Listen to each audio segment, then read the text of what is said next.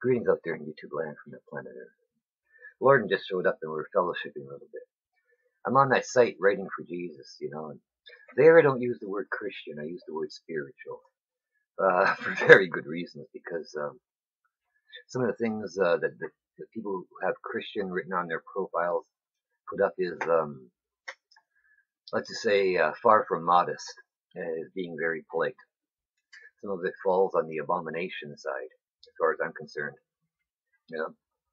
And because this no, straight no Christian will be doing that.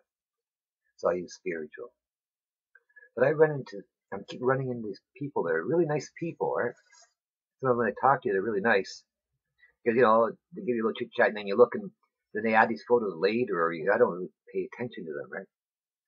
Because I'm there writing for Jesus. If you want to add, and I don't think anything about it. I'm not there for that. You buy and sell people's profiles, and a lot of them look as you bought them type thing, and I spread my message. Now, it's been working that way good enough for me to get invites to India. We're going to get driven around, and people ask me to drop by and lay hands on them. So I'm going to be traveling around the world playing the game of pets to keep some notified, because there are many believers in Jesus on there. Surprisingly, I found far more on this site, social site, than I have on YouTube.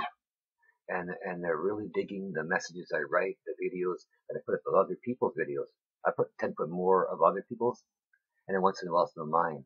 But there I try to stick more in the writing and the musics to make them think of Jesus, as well as some other music just to make them smile. I try to provide a variety.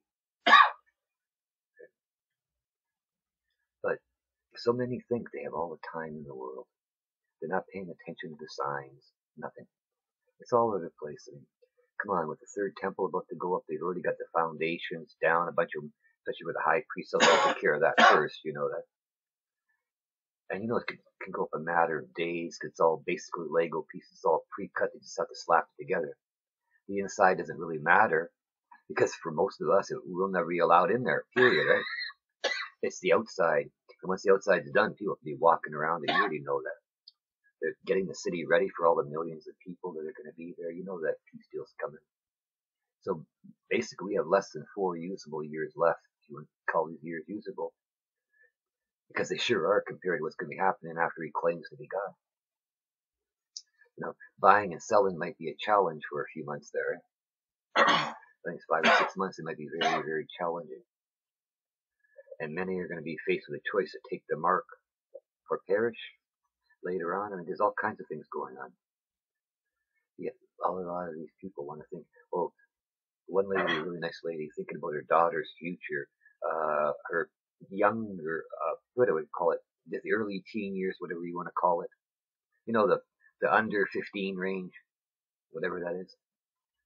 And she's worrying about her daughter having a future and a good life and children down the road. We don't have that much time left. That's the whole point. Because, yes, there's a bit more time after that, but do you really want to call it usable? It is for God's work, but I mean, for the average person, all manner of stuff could be happening. I'm not sure most are ready to handle it, but those who stand tall in faith will come out no problem. Because they remember the 3 children. They were dancing with Jesus before they even knew there was a Jesus. They found them dancing in the flames with him. They had no New Testament. Daniel hadn't even thrown in the lion's den. All they had was faith and trust in God. That's it. And they were dancing in the fire and got to meet Jesus before anybody else even heard of him. Because they had faith. When they were told to bow down to an idol, they said no. And they tell you, if you're one of those that they tell it to bow down and take the mark of the beast or perish.